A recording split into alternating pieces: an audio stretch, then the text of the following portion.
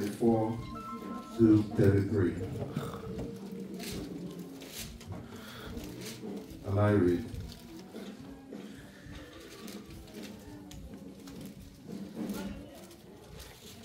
In those days, Hezekiah became ill and was at the point of death. He prayed to the Lord, who answered him and gave him miraculous sign. 25. But Hezekiah's heart was proud, and he did not respond to kindness shown him. Therefore, the Lord's wrath was on him and on Judah and Jerusalem. Then Hezekiah repented of the pride of his heart, as did the people of Jerusalem. Therefore, the Lord's wrath did not come on them during the days of Hezekiah. 27. Hezekiah had a great wealth and honor, and he made treasuries for his silver and gold, and for his precious stones, spice, shells, and all kinds of valuables. He also made buildings to store the harvest of grain, new wine and olive oil, and he made stalls for various kinds of cattle, and pen for the flocks. 29. He built villages and acquired great numbers of flocks and herds, for God had given him very great riches. 30. It was Hezekiah who blocked the upper outlets of Gihon spring and channeled the water down to the west side of the city of David. He succeeded in everything he undertook. But when envoys were sent by the rulers of Babylon to ask him before the miraculous sign that had occurred in the land, God left him to test him and to know everything that was in his heart. 32.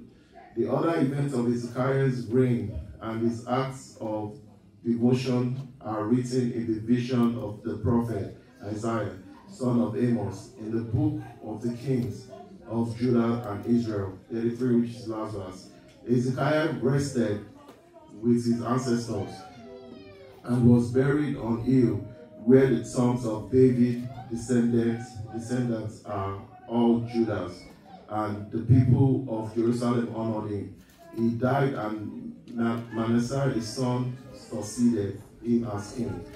This comes to the end of Bible reading. May God bless his holy word. Amen. Glory.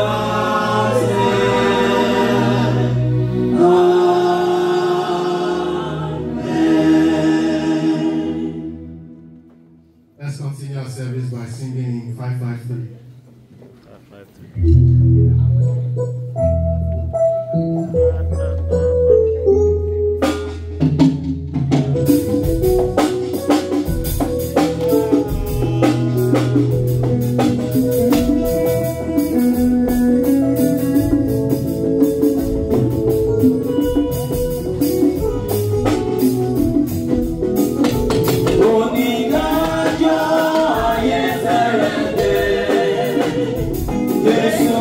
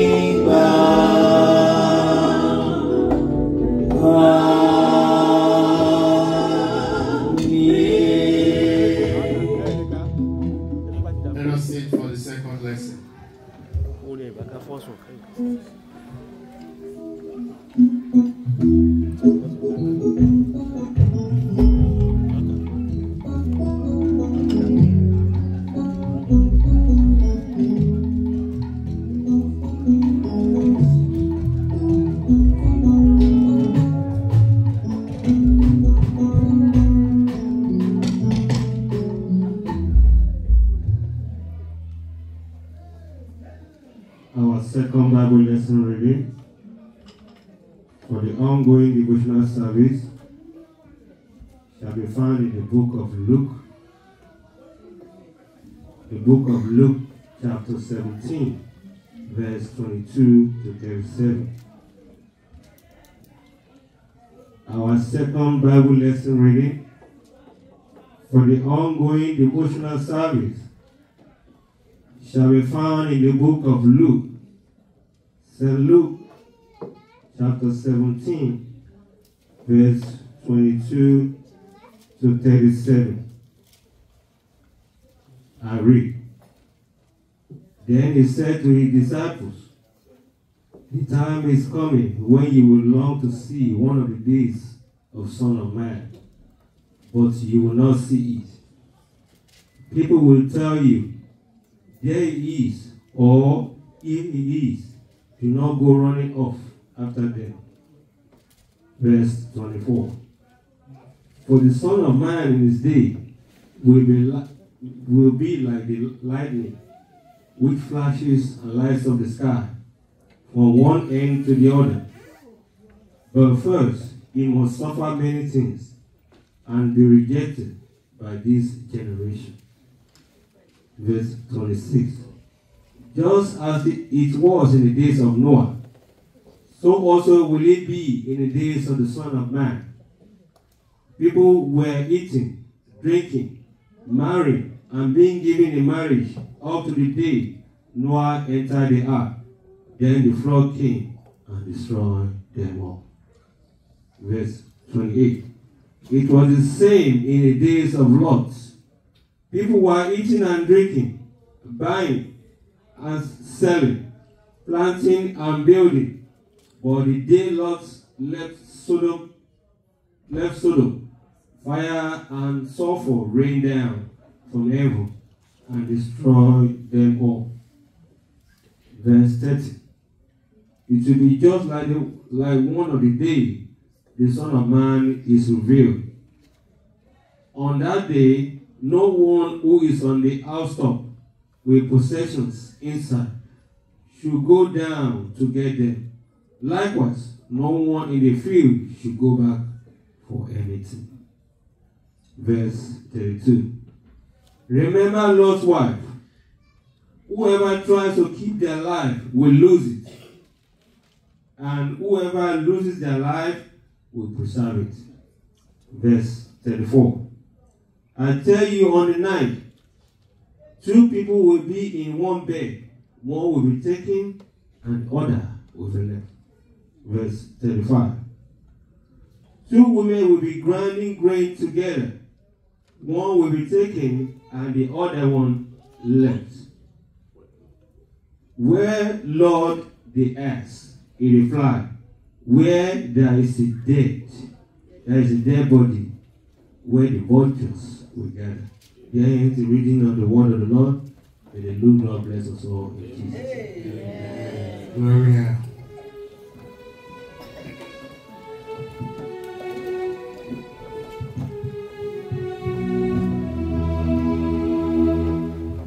Ògo ni fún Baba, tí fún Ọmọ, àti fún Ẹ̀mí Mímọ́.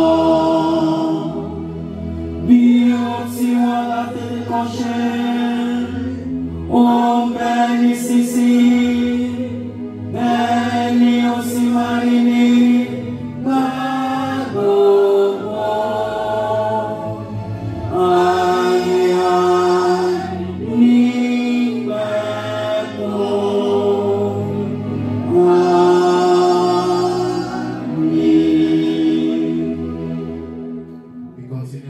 praise by singing in 544.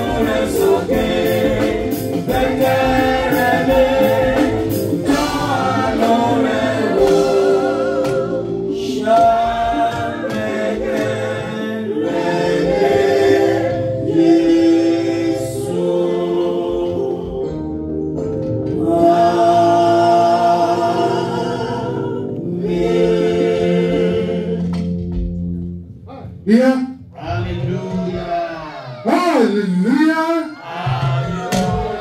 Hallelujah. We welcome you all to another glorious service, gorgeous Sunday. And we pray that the Lord Almighty will continue to give us the strength to serve Him all the days of our lives in Jesus' name. As we have come today, we'll go home with plenty of blessings in Jesus' name. Amen. The shepherd, and I hope Atlanta is ready with what just hit them. Just half of the whole parish is in Atlanta, led by the shepherd and the first lady, almost half of the church. That's the first in many years that a lot of people went to Atlanta. We thank God that they will all arrive safely, and it is our prayer that the Lord Almighty will grant them journey mercies back. In Jesus' name. Don't let us forget, today is Adult Harvest Thanksgiving, Canaan Land Parish. Please, those of us that are left, let us represent the parish very well, okay? So that's why we're trying to make sure things move ahead smoothly and fast enough, and we will be led by the assistant shepherd and myself. So please let us make sure we go there. And I'm proud of all of you. I mean, everybody, even the choir master that was in Atlanta Friday, Saturday, got on here on time for service to start. The service conductor was here on time. And lo and behold, we were visited by the head of diocese. I was Venerable Olorun Ishola, the head of diocese. And then there was Venerable Olorun Shola, Olorun Ishola, head of service, head of diocese, Olorun Ishola, regional patron, and then Superior Evangelist Sheyehun, so that is the regional secretary, all of them. Ordinarily, we will welcome them for our tradition, but we decided that I should just let the service go. So, I mean, it's a sign that they know that Americans, Peace Parish will start service on time and they want to just worry about it before they go down to Canaan land. And 10 o'clock sharp, we started the service. The Lord will continue to be with us in Jesus' name. To all our viewers at home, we appreciate your followership. The Lord will continue to be with you, and your prayers will continue to be answered in Jesus' name. Not a whole lot to say, please. If you have IOU for bazaar sales, make sure you pay up. Please see Evangelist Frank and let us pay up. Whatever you have, please let us remit your payments instrumentally. We will take your payments instrumentally. Those who are looking unto God, the pregnant women and those who are looking for the blessing of the womb, once again, always make sure you have your water in here every Sunday. Very, very important. Make sure you have your water here every Sunday for blessing, and then you take home.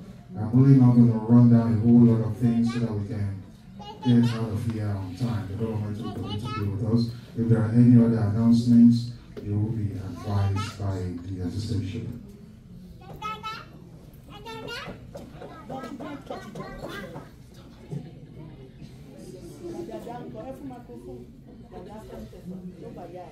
If you would like to be baptized, make sure you register your names with any of the secretaries, please. If you would like to be baptized, please make sure you register your name with any of the secretaries. Please.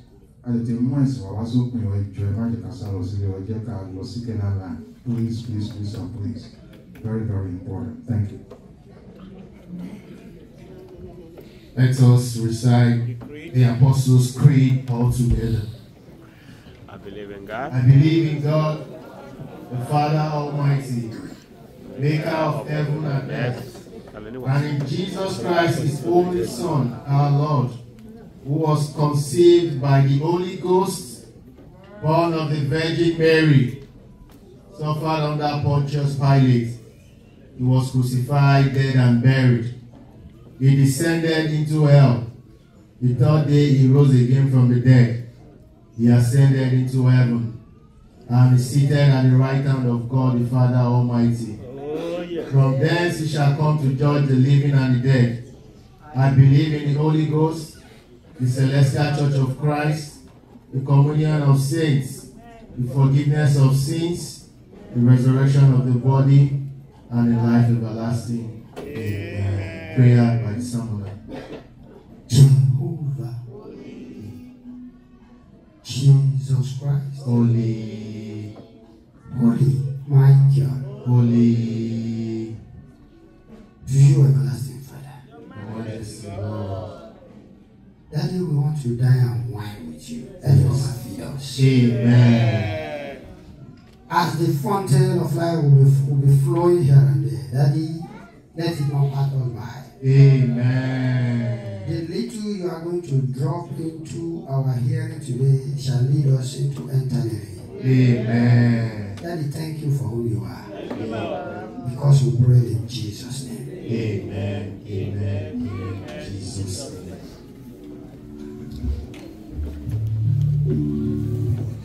Ọ̀rọ̀ bàbá yóò máa ṣe. Ọ̀rọ̀ Jésù yóò ṣẹ o. Olótìtọ́ yóò jogún ayé. Ọ̀rọ̀ bàbá yóò máa ṣẹ.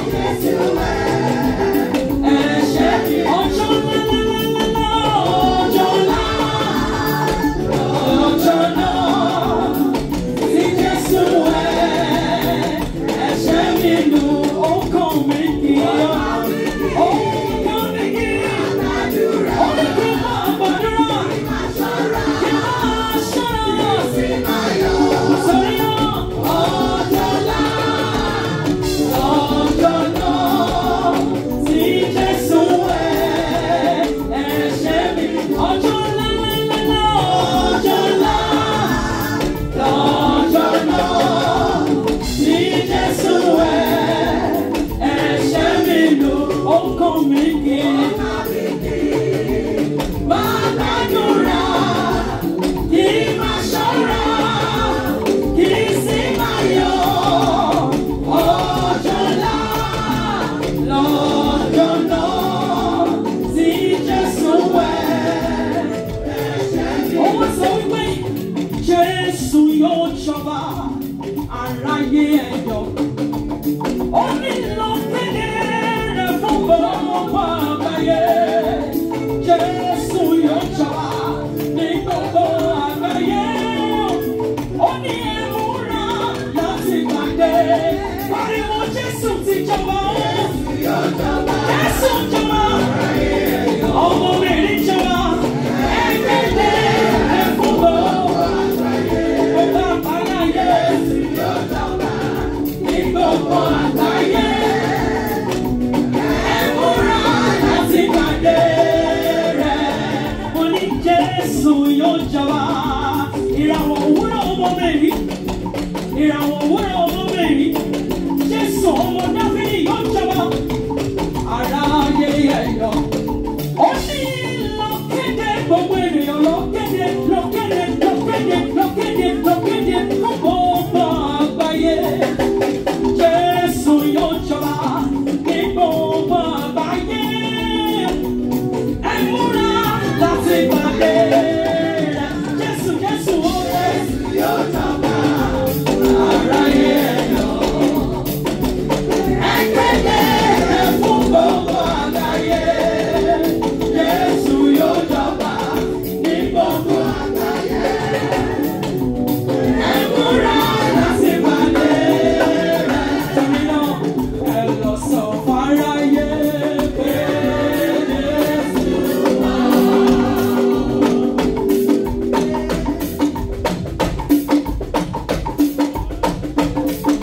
Ẹ lọ sọ fáráyé.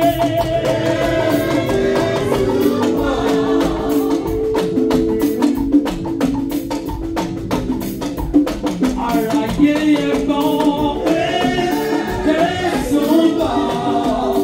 Ẹ̀yin ọmọ ogun ẹ̀yà lóore kiri. Ẹ lọ sọ fáráyé o. Jésù ń bọ̀. Aráyé ẹ̀gbọ́n. Jésù ń bọ̀. Aráyé ẹ̀gbọ́n. Jésù ń bọ̀. Ẹ̀yin ọmọ ogun ẹ̀yà lóore kiri.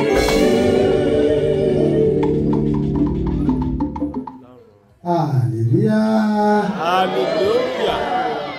Hallelujah. Hallelujah. Hallelujah. Choir, you must still help me to open that song because that lady, she's a spirit. Oh, will it?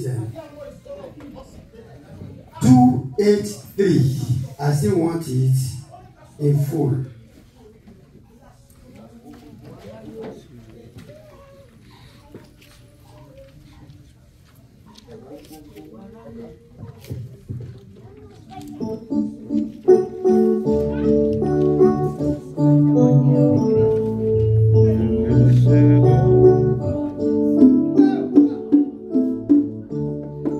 Ẹ wo gbogbo aráyé, ohun ẹlẹ́dà yìí.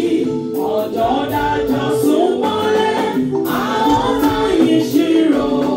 Gbogbo ayé ló ṣẹ̀ tí wọ́n sì kùnà ògo rẹ̀. Ẹlẹ́ṣẹ̀ orúkọ Jésù yóò gbà wá là.